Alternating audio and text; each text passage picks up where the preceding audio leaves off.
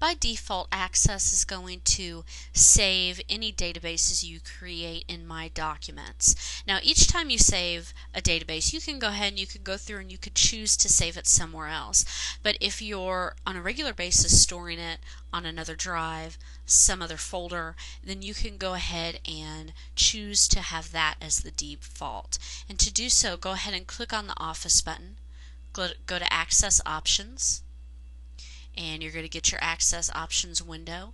Click on Popular if you need to, and then under the Creating Databases section, go ahead and where it says Default Database Folder, click the Browse button, and you could go ahead and change where you want by default the databases to be saved. Click OK, and it will automatically now save your databases in that place unless you change it.